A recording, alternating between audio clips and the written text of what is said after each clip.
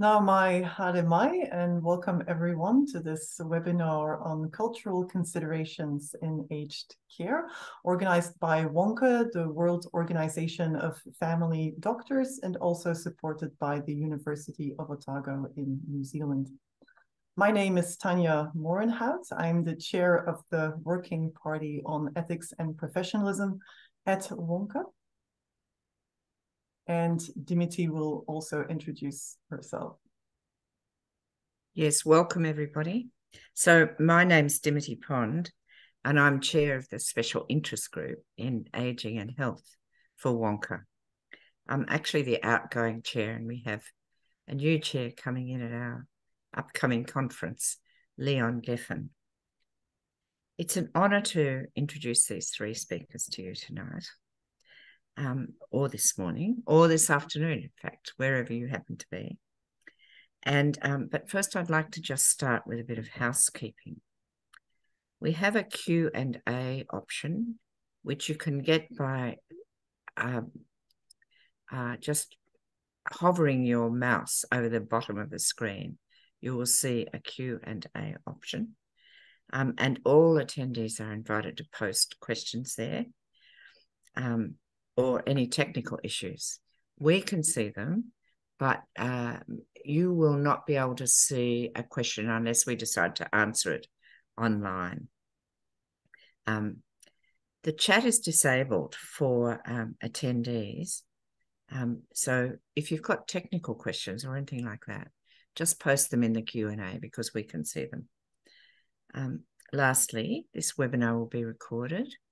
Hopefully when you logged on, you were given that information, and it will be made available on the websites of our Working Party and Special Interest Group. So we're looking forward to hearing from our three speakers. Yes, for those who are not familiar with our Working Party and Special Interest Group, we will post a link in the chat so that you can find our website and some more information. And it's also a good time to remind you that the WONCA World Conference will take place in Sydney at the end of the month. That will be from 26 to 29 October, and both our Working Party and Special Interest Group will present a workshop there, and we'll also hold our annual meetings there. And we're keen to engage with both WONCA members and a wider global audience of people working in primary care on timely and relevant topics like we're doing today. We're looking into ethical considerations of emerging technologies, how to teach ethics to medical students, identifying and managing dementia and elder abuse. It's a wide range of topics. And of course, today we will talk about cultural considerations in aged care. And it's an honor to introduce our first speaker. Haki Demirkapu is a general practitioner and a tutor for GPs in training in Brussels, in Belgium. His PhD work at the Department of Family Medicine and Chronic Care at the Free University of Brussels focuses on advanced care planning with ethnic minorities in Belgium. He's also a coordinating and advising physician in Belgium's first culturally sensitive nursing home. And in his presentation today, he will explain how the nursing home operates, and he will focus on the adaptations that they introduced to make it accessible for older adults with Muslim backgrounds. So the floor is yours, Haki. Hello, everyone. As Tanya said, Safir is the Belgium's first cultural sensitive nursing home, which is responsive to the needs of all older adults by taking into consideration their culture, religion, and values, which results in personalized care. It's only a multicultural nursing home, whereby the first two floors from all origins, Belgian, Spanish, Italian, African, etc. But the third and the fourth floor is exclusively for Muslims. But the nursing home in general, it's really an inclusive nursing home. As you can see on the pictures, on the third picture, along the wall, we have illustrated the migration history of Belgium, whereby in 1930s, the Italian and Spanish people came to Belgium and then in 1960s, the Turkish and the Moroccan people. So in this way, we will show them that they are really important, that they have also created Belgium because they worked in mines and textile industry in really hard circumstances. So it's a kind of showing their importance for us and for Belgium. Um, in our nursing home, we have really a multicultural staff across all departments. I will appoint in this point because in some nursing homes here in Belgium, they say they have diverse teams, but it's not always the true because the people from other backgrounds are really in, for example, in cleaning teams, but not in all departments. And in our nursing home, we have, for example, our directress is somebody from Moroccan origin or occupational therapist from Spanish origin. We have head nurses from Albanian, from African, from Tunisian origin. So we show the diversity because in Brussels we have more than 180 nationalities. So we show it also with our team, and we have 4 official spoken language. So not only Dutch and French, but also Turkish and Arabic. And we use these languages in leaflets, in signage in buildings, in our social media posts. As you can see here also some pictures over the wall in Arabic and in Turkish. So the people who are in our nursing home, they feel themselves also welcomed because we are using their language too. We have adapted our facilities. So each floor has its own dining and living room, allowing respect for cultural diversity. You will see on the walls Arabic letters, photos from Morocco, from Turkey. They have all individual rooms with also private bathroom. It's not always the case in nursing homes. They have foreign TV channels in different languages.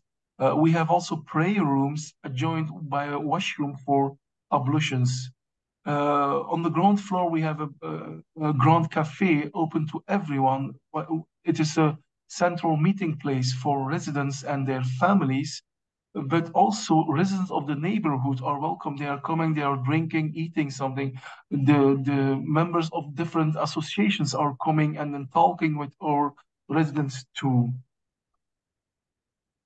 In some cultures, family is really very, very important. And in cultures with people with Turkish or Moroccan background, it's really, uh, we try to have a participatory approach to facilitate collective and individual wishes. So we organize regularly resident and family meetings, and we use their feedback to rearrange our planning and to review our functioning. It's important because it's first time that people from different non-Western migration backgrounds are coming in a nursing home and they don't know it. It is in Turkey or in Morocco, okay, they know it, but in Europe, it's the first time, especially in Belgium.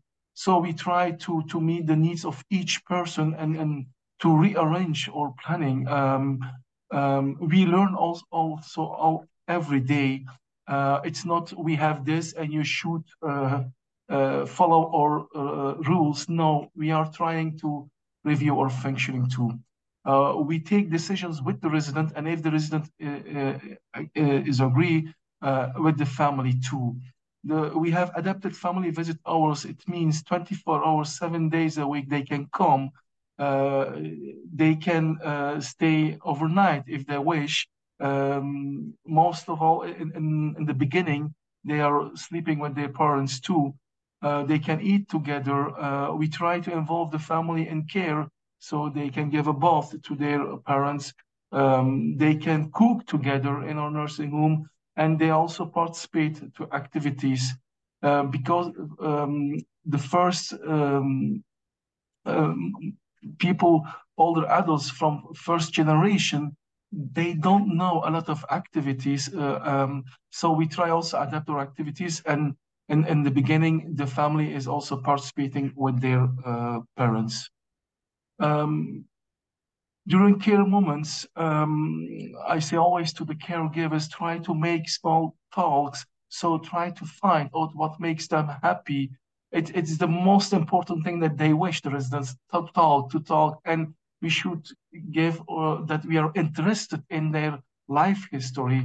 So we try to give time to specific also to the life questions, such as feelings of loneliness, loss of functions, depression, old age, and interpretation of the last stage of life. Try to ask to the residents how they want to be bathed. So door closets, and sometimes they prefer genitalia covered, especially with Muslims. And if requested also for Muslims, men bathed by males and women by females, if it is possible. It's not always possible, but we try to do our best. And we give also help with ablutions before prayers. There is also possibility of using water instead of only toilet paper in the toilet. It's also important for some people. So we ensure a bottle of water is always available for this purpose. We have tailored meals, so we use a diverse range of herbs. So with similar ingredients, we have always two meal options. As you can see in the second picture, it's a turkey steak and butter and potatoes with parsley. But in the third picture, the same ingredients, turkey stew with olive princesses in a tagine form. It is well known for Moroccan people. We have halal meals. It's also very, very important because these older adults have eaten always halal during their life, so they will continue it. So they can eat even meat and chicken in our nursing home because it's halal. We have Belgian beer, we have French wine, but also Turkish tea, Turkish coffee, and Moroccan mint tea. It's very important to them after having their meal that they can drink mint tea. We have activities for all, so our animations, workshops, games, musical experiences, TV moments are all adapted to the habits and the language of residents. For example, we do Christmas market visits, but also henna workshop, as you can see in the second picture. It's well known for people from Turkish and Moroccan origin. As you can see on the photo right side, upper side, you can see dancing or residents are dancing to Turkish music. But just under this photo, we have also Belgian residents who are dancing in a nightclub. So it's activities really for all of them. All religions are welcome, so our staff are allowed to wear headscarves. We have regularly scheduled visits by a priest at Sunday morning, as you can see in the first picture, but also from an imam every Friday, as you can see in the second and the third picture. He is calling to prayer and he read Quran. As you can see in the third picture, or residents on wheelchairs, they are listening to the Quran from the imam. So there are also possibility of fasting during Ramadan. We adapt our times, meal times, lunch times for the residents. And on the fourth photo, you can see a present given by our social assistant to resident to celebrate end of fasting month Ramadan. In the upper photos, you can see a Muslim resident who is making a sign, a moon sign from Islam, and just behind him, another Belgian resident who are making a cross sign from Christianity. So everyone is welcome. We try to celebrate all cultural and religious feasts, so Christmas, but also Eid al-Fitr is the end of Ramadan fasting month, as you can see in the first picture, but also Eid al-Adha, festival of sacrifice, even the Chinese New Year. So we try to know from which culture, from which religion our residents, and we try to celebrate also their religious or cultural feasts. We organize Christmas meal with family members, but also iftar meal during the Ramadan fasting month. And it's very interesting. So during the Ramadan fasting month, the people who are non-Muslims but who are in our residency, they participate also, as you can see in the first picture. And otherwise, for the Christmas meal, they are Muslims who are participating. So we live together all in peace. We work with local volunteers, so with associations in the neighborhood of our residency nursing home. So because there are a lot of communities from different culture and religions. So in the first photo, you can see they baked the pancakes. They made it more than 1 meter, and they have a record. And in the right side, the young pupil of an Moroccan Cultural Association who visiting our residents, who making small talks with them and giving flowers. You can see a lot of activities that we are trying to organize with local associations. Myself, I give regular cultural sensitive care trainings to our staff. It consists from Q&A sessions about religion, what is halal food, ablutions, why they are taking and how they do it, about Christmas, sacrificial feast, etc. But also training on how to deal with conflicts with family, because what I'm experiencing in this nursing home, as it is first time, the family have a lot of high expectations from us. They want it that's the same as home, but it's not always possible. And another side, the older adults are sometimes angry to their children because they say I have some older adults who say, I have 7 children, I have raised up them, grew up, and even 7 children can't look after me, and they put me here in this nursing home. So there are some conflicts, and it's always the staff who should deal with these problems. So I try to give training. I also have a lot of meetings with the family and the residents to try to find a solution. Also, there are residents' mistrust toward the staff during the distribution of medications, etc. So I try to give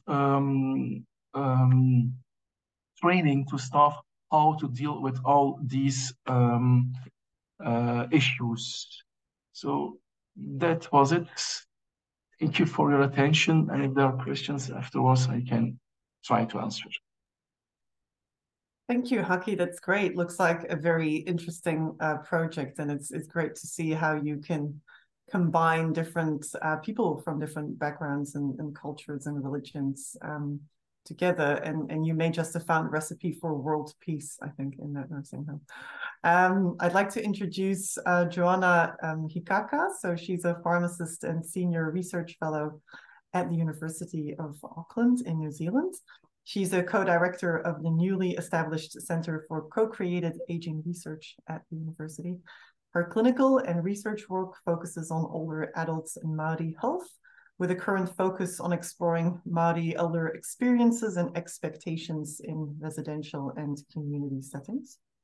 Her presentation will address how aged residential care as a sector can provide culturally safe care options for Māori as they age by including Māori cultural values and practices. Great. Thanks very much for that introduction, Tanya. I'm just going to share my screen. Get over. Great. Okay. So I'm going to talk today about aged residential care and Māori in the context of Aotearoa, New Zealand. So I firstly wanted to start by just saying a big kia ora or welcome to everyone here. It's an informal way of saying hello in the Māori language of New Zealand.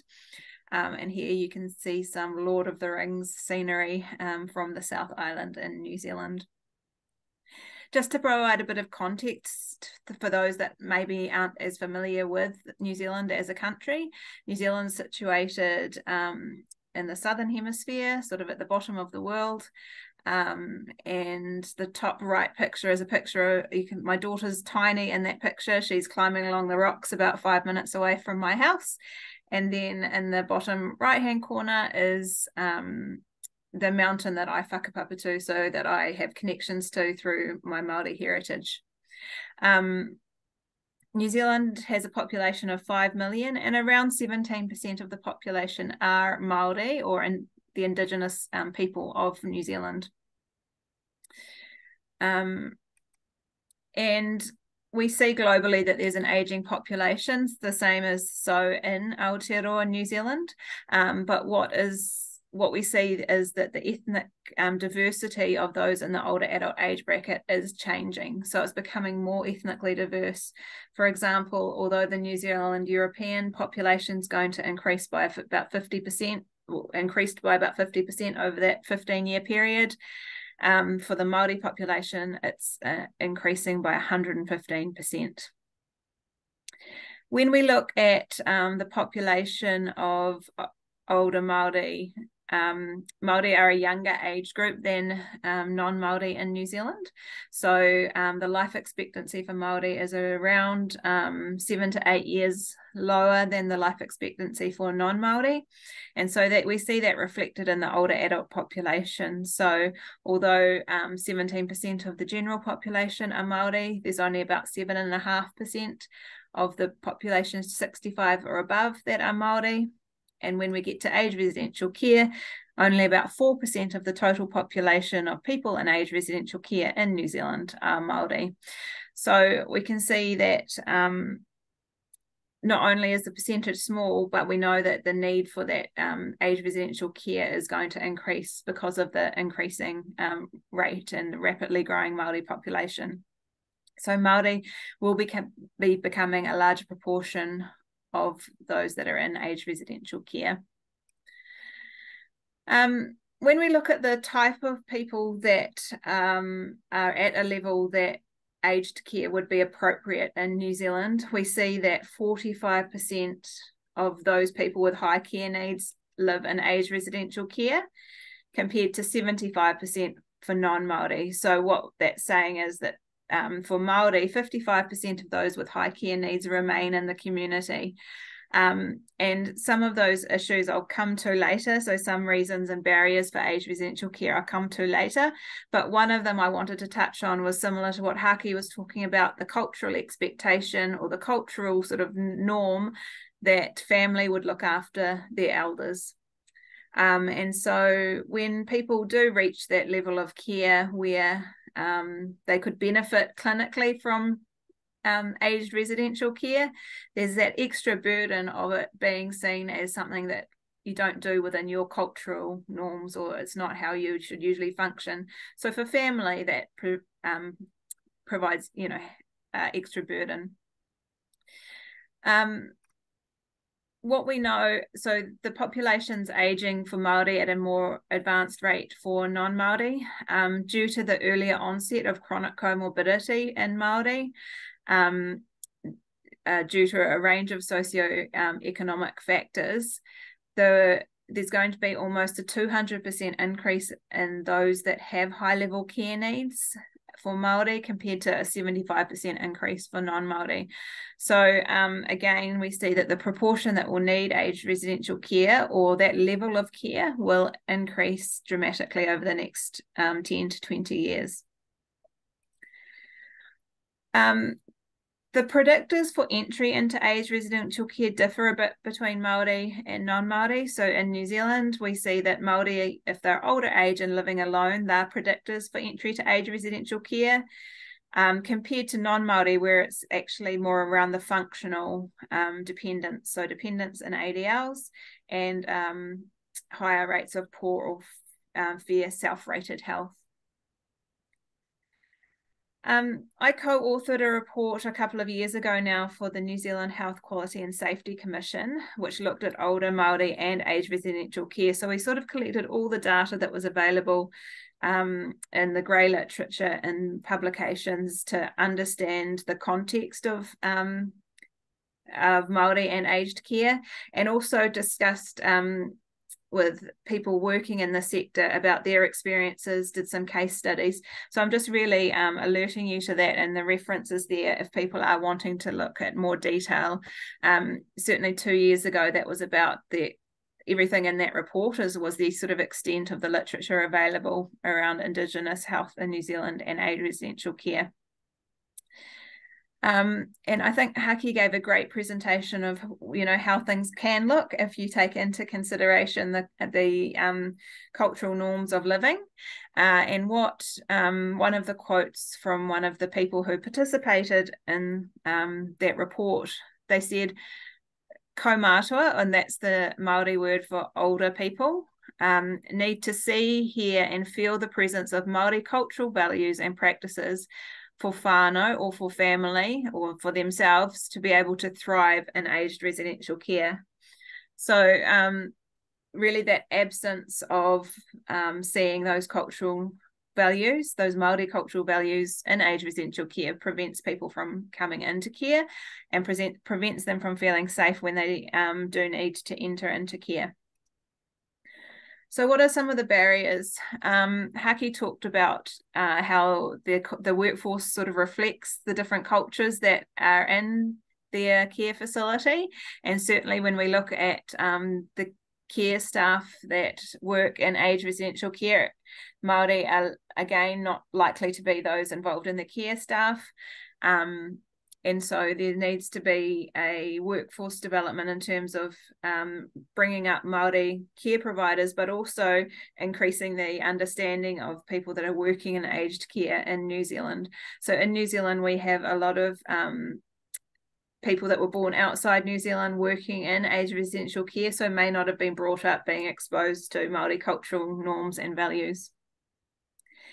There's a lack of Māori governance and leadership in aged residential care, and so often if there are any initiatives which incorporate Māori cultural values, they might be dependent on a particular person being there as opposed to it being the sort of business as usual standard practice for a facility. As I said, there was that variation in cultural norms. Funding models can be difficult, so the New Zealand government does pay for some people to be in aged residential care, but it's means or asset tested. So depending on how much money you have, if you own a house, for example, you might have to sell your house to go into aged residential care. And this can have more of an impact on Māori families when there's higher rates of intergenerational living. So if the grandparents own the house, the parents and the children might have to leave to be able to afford aged residential care for that person. The other complexity is that there's land or housing tied up potentially in tribal trusts or family trusts, and so it becomes quite complex. And when you add in the fact that for Māori who have been colonised, who have had land taken in a historical context, when that's added into, now at the end of life, we're having to give up our land, give up our resources which we've fought for through generations, then that adds to the complexity of the situation. In New Zealand, there's sort of not really in practice a flexibility of admission, so it's seen as a one-way door. So once you enter into aged residential care, it's hard to come out again. High proportions of Māori live rurally, and there's reduced access to aged residential care facilities in those rural settings, and reduced choice. And also the question of aging in place. So for Māori who might, I talked about my tribal connection to my mountain. It's actually in a different location to where I have lived for the last 20 years. But for some Māori, returning home means returning back to ancestral lands where and maybe aged residential care facilities aren't available there. So that's just a resource again for just to show, I guess, another reference for people if they're interested, but also that these issues that I've talked about are similar to other Indigenous populations around the world. I just wanted to mention 3 types of cultural practices that this facility has introduced into their aged residential care facility. So the first one is pōwhiri. So when people are traditionally welcomed into a marae or a Māori meeting house or traditional community, there's a pōwhiri, which is a formal process of welcome. It involves song, it involves speeches, it involves the people that are already living in one place, welcoming visitors. And so this facility has a formal welcoming process for their residents. So they get to come in with their families. The songs that they like are sung. People know about them, and they find out about a bit about themselves. They find out things about the staff and the people that work at the facility. And similarly, when people leave a marae or that traditional meeting house, there's a formal farewell. And so this facility has instigated a formal farewell process when people leave, often because they've passed away, where again there's a formal goodbye, and it gives the family a chance to say goodbye to the staff members, but the staff also to have a formal process of officially ending that relationship with that person. And then thinking about the potential for other types of care models within for Māori is important, I think. So what does care at home look like? How can family be better supported to care for people that have high level care needs? That second word, papakainga, is a traditional way of living where it's around all generations living in sort of a home environment. So you might have sort of 10 to 20 different houses and people living together and living in community with each other. And work I'm doing at the moment is investigating what other models of care could look like, both within the aged residential care setting and outside the aged residential care setting. And I think the other thing is trying to balance for people that at the moment, a lot of Māori feel that they have to make a choice between going into aged residential care or having their cultural values valued or upheld. And so how do we provide that high level of cultural safety within the aged residential care setting so that they can benefit from the clinical aspects of aged residential care? I'm just putting this in there in case anyone's interested in learning more about the Centre for Co-Created Ageing Research. We're looking to collaborate and internationally as well. And so our focus is on addressing ageism in its widest sense. And so that's there if anyone's interested.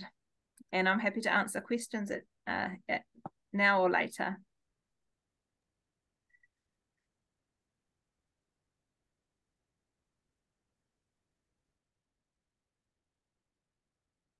Thank you very much, Joanna. That was really interesting. And there are some questions, but I think we might come to them at the end, if that's okay. So I'll now introduce Danica Rota, who is a family doctor in Slovenia. She's coordinated several international projects, including a European-led international study on improvement of older patient involvement in medical care. It's called IMPROVE. She's the head of the working group on palliative care of the Association of General Practice and Family Medicine of Southeast Europe. Danica will focus on healthcare for older refugees, presenting the results of field work in a transit centre, Gentil. I hope I got that right, Danica. Thank you very much. I hope that we hear each other.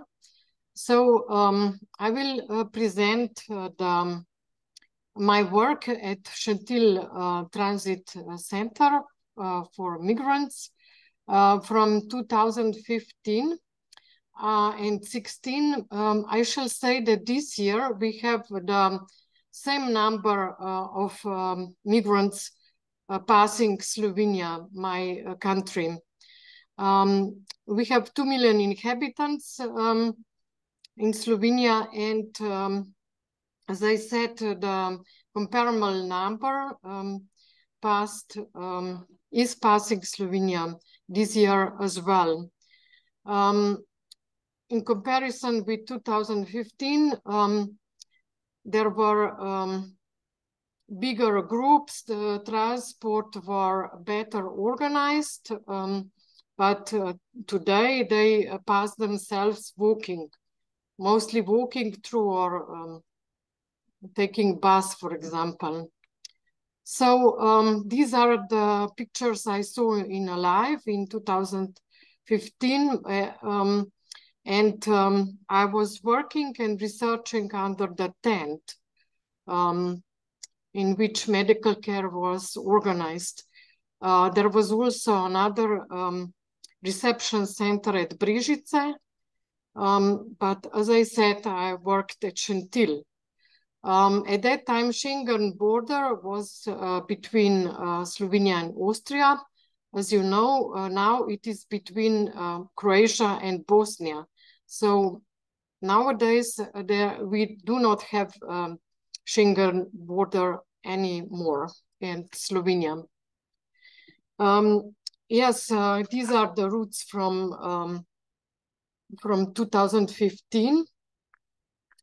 But more than just statistics, it's important for me as a primary care physician that we have to care about human suffering, and we have to help to people, especially the vulnerable groups. And the problem is because we don't know exactly what is to be a homeless, what is to be a migrant, what is to be a disabled person. So we have to learn ourselves, and we have to learn our staff. As Haki said, that he's educating staff in Belgium. Here is the article we published in a journal. If somebody wants to read it in complete, just have to open it. And here you can see all those people who passed. I still remember that the problem with food, for example, we gave them a lot of food and there was conserved meat. So these food were left here because they don't know what is inside, what is the specification of this meat. So they, for example, they took biscuits because it was clear, more or less, but all this food with meat, they left it. I believe that everybody would do the same, linked to his or her personal religion. So we did research, as I said. We asked the people and we asked medical staff about their experiences with healthcare. For elder people, we used pictograms as for all of them. We had the translator. His name was Mohammed, but when Mohammed was absent, this was in the afternoons and in the evenings, we had to do for ourselves without translator. So translator was not with us all the time. So that was the other problem. We found 5 main areas which we should cover in the future, we think. And these problems are language barriers, then traumatic experiences in the past, or in the root. For example, some of them, they talk about passing Serbia without having a chance to go to the toilet. They had to stay in the bus all the time, older, younger, children, everybody. So they told us how they've solved these hygienic problems. So they had traumatic occurrences in the root and in the past. Then in some regions, they meet negative attitudes among health workers. And of course, there were also cultural differences. Major health problems were linked to war and travel.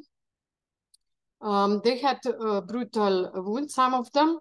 For example, our perception before we start to work with them was that their health system was not so developed as ours, which is not true. So some of the passengers, some of migrants, they had mobile phones, and they showed us what happened with their orthopedic or trauma operations. They had everything on mobile phones. The pictures of hip, or so they showed me. I worked as a health worker, as I said. So first of all, we saw that they were not so bad equipped. Mental health problems, for example, we met some people with psychosis, and some persons who accompanied them, they gave us a sort of writing from Greece, for example, what happened there, and they wanted to pass faster than the others because of their mental problems, and we couldn't help them because there was no accepted professional recommendation. What shall we do with those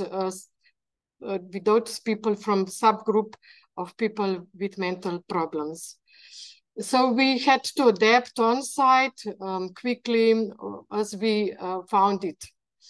And in that time, I started to write to Ministry of Health that we have to solve this problem. We have to prepare for the future. We have to prepare guidelines, recommendations, everything for such situations.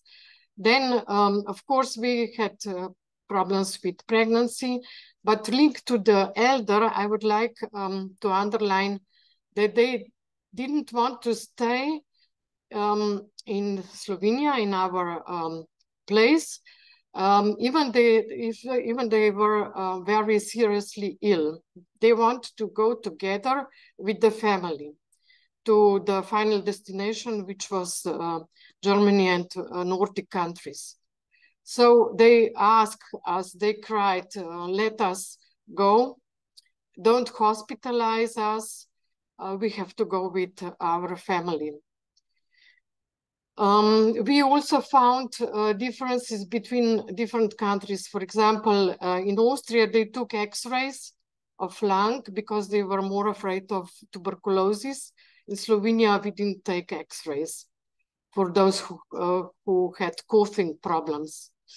Another problem with elderly and elder migrants were that they, as I said, they couldn't speak English, and mostly their grandchildren translated about their health problems, which was quite problematic, especially if there were gynecological problems or other problems which older people didn't want to expose to younger. Also, as I said, in the afternoon, we didn't have translator. What our professionals spoke about this time, they said that speaking English was a problem, of course, and young and minors could speak English much better than elderly, and also even better than 25 plus. So they helped in translation in Brežice, everywhere. Then also they found that mostly children and older people were brought to our health units. Sometimes larger families came. Mostly we didn't have health records from a previous route, and we had to discover everything again. Mostly I can say that when I was working first, young females and men came, and they explored the situation. They talked with us, and then if they found that you are a trustful person, they brought elder people. So I still remember one engineer, female engineer from Syria. She came to talk about causing problems, and then when she found that I'm a trustful person, she came after half an hour with her grandparents and said, look, now we will speak about their problems because I can speak with you about this. So the trust is very important. Sometimes we had to took care of 120 patients, ill or disabled migrants per day, but sometimes just for 20. It was different. So because of this experience, myself and some friends of mine, we started movement to prepare medical translating tool, and we gave tools, especially with medical vocabulary in Arabic, Farsi, Russian, Chinese, Albanian, French, and English language. So here you can see we started step by step. So how the person enters, and you say hello, and then how to proceed, how to take an anamnesis, how to make a checkup. So every step is here in these languages. On the right-hand side, there are also pictograms. So if you don't have anything, you can show with your finger. So this is the result of our work at Schengen border. We published and distributed these vocabularies for health workers. We also did in the past many workshops, but last years, I would say, after COVID, everything stopped. And I'm still disappointed that we didn't refresh these workshops. So COVID stopped our attitudes, our mission to raise awareness of cultural differences in health workers groups. We need education of health workers in the future, as I said, and primary care is the best place for do this because we are most accessible in comparison with hospitals. Of course, there are extreme other vulnerable groups, as I said, people with mental diseases, people who were abused, for example, in their route. So we have to get knowledge how to approach these people. So this is just a glimpse of my work in the past, and I'm sorry that we didn't document more. After 8 years now, I found it that we have to document our work at primary care because it can come back and it can help us in the future.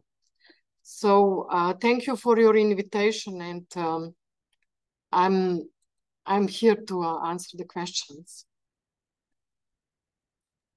Thank you very, very much, Danica. That was fascinating.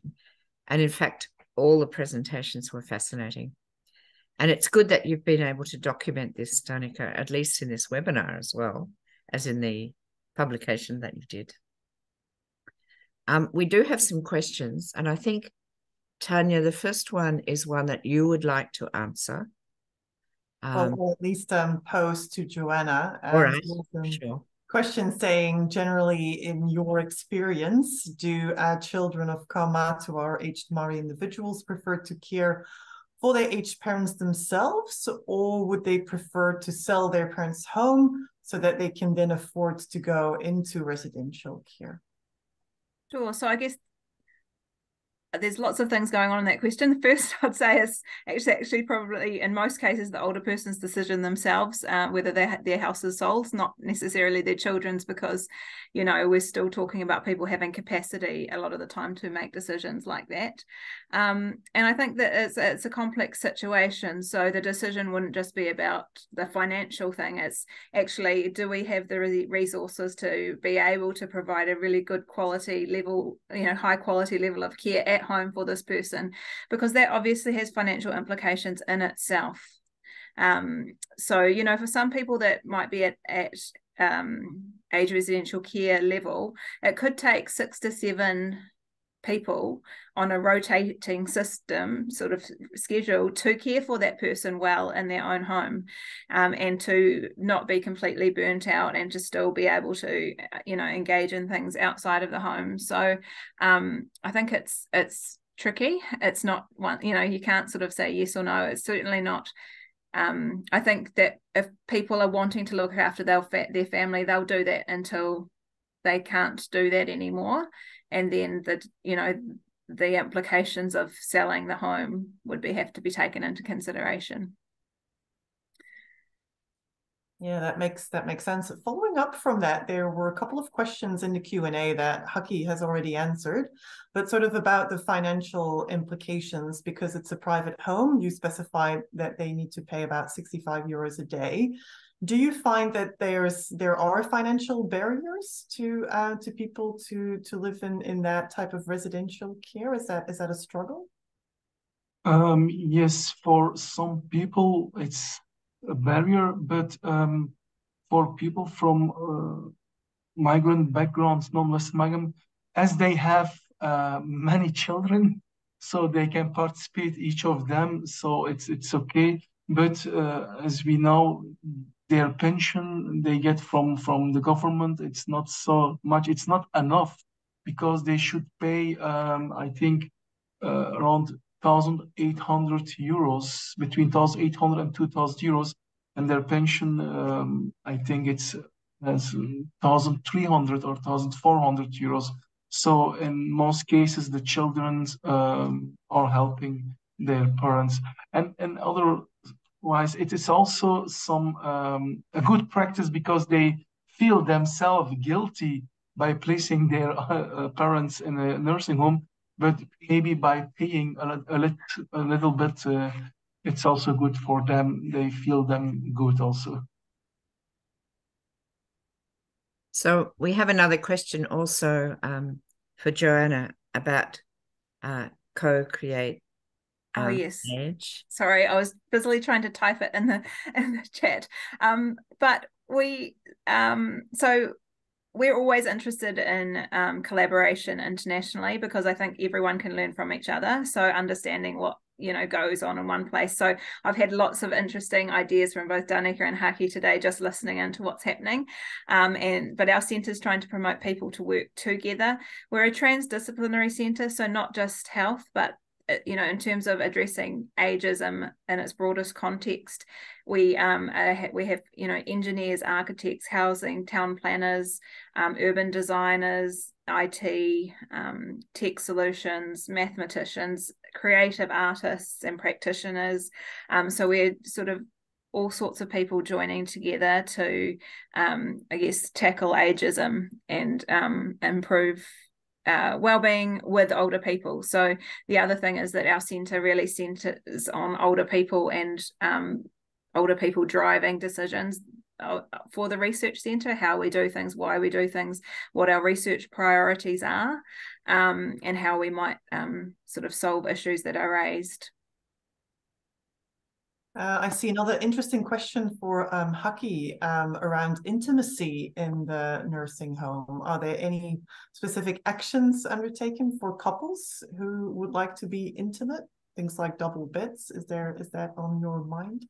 Yes, we have also VIP rooms.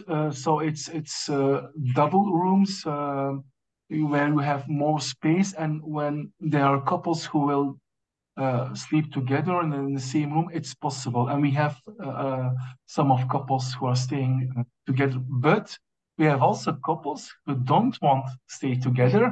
So in a separate room, really, it exists also. Yeah. I actually have one more for Danica, if I may, because I see that your work was absolutely very relevant in that huge migration wave or refugee wave, I have to say, in 2015, 2016. I think we see the same thing happening now. When I look at the news, European migration, you see that there have been many lives lost at sea. And it sort of lost a lot of attention in the media, but it's still, there are big migration waves. Have you done any further work on refugees, especially then related to older adults more recently after COVID? Because you mentioned that it was a bit of a struggle during COVID, that it has sort of decreased, or attention has decreased. Has that changed recently? We succeed to make one local center for families at Logatec, 100 kilometers from Ljubljana. That place is well organized, but in Asylum Center of Ljubljana, which I visited for many times, because they found myself as most equipped with experiences, they didn't implement the recommendations. So the health care of those in asylum is still not so well organized, I would say. They didn't implement things which were suggested. So it's now 8 years. And the time is quite long, so I expected that they will do it. Now we have a substantial problems because people are at asylum are so numerous that some sleep outside, they say, outside the building, which is not acceptable for me. So I'm sorry that they didn't hear that politician. So at one place, more rural, we organized quite well for families, but for other, we were not successful. And we have another question for you, Danica, from an attendee who says, I've encountered quite a high suicide rate in rural or poor socioeconomic communities, and higher mental health issues are likely. Do you notice this amongst your community or the people? Mostly we see mental health problems. Maybe a suggestion for WONCA, young doctors and nurses are afraid of meet these complex problems. So they even don't want to go at their homes because they are afraid. Yeah.